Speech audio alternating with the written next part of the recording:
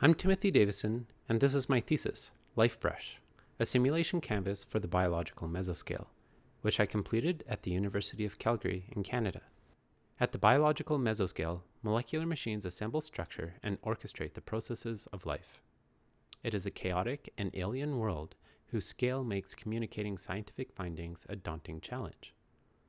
Scientific illustrators confront the challenges with static illustration and video animations. However, these illustrations are missing two critical elements, immersion and interactivity. We think the next step is to bring the mesoscale to life as interactive and richly immersive illustrative simulations. Inspired by the illustrative work of David Goodsell, we created LifeBrush, a 3D illustrative simulation canvas for the mesoscale. We design molecular arrangements in a palette and paint with them in virtual reality.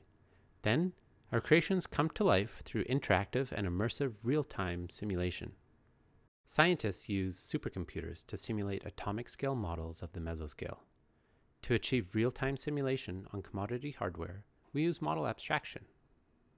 To create a model, we review the scientific literature to develop simple interaction behaviors between pairs of molecular species. For example, this rule converts acetylcholine into choline when it interacts with acetylcholinesterase. This type of modeling is called agent-based modeling. With enough of these rules, we can model a neuromuscular synapse in real time. David Goodsell's illustrations are tedious and difficult to recreate as a simulation. Therefore, our idea is to paint molecules in VR with 3D generative brushes. We create molecular arrangements in a palette, and then we use our generative brushes to synthesize similar arrangements along the brush path in virtual reality. Behind the scenes, we synthesize molecular arrangements with our real-time technique for discrete element texture synthesis, shown here applied to a bunny planet. We developed a spatial rule system that describes how molecular structures like actin self-assemble. We use our rules to generate macromolecular structures and to simulate them in real time. Behind the scenes, our framework applies spatial rules to the simulation using a linear optimization system.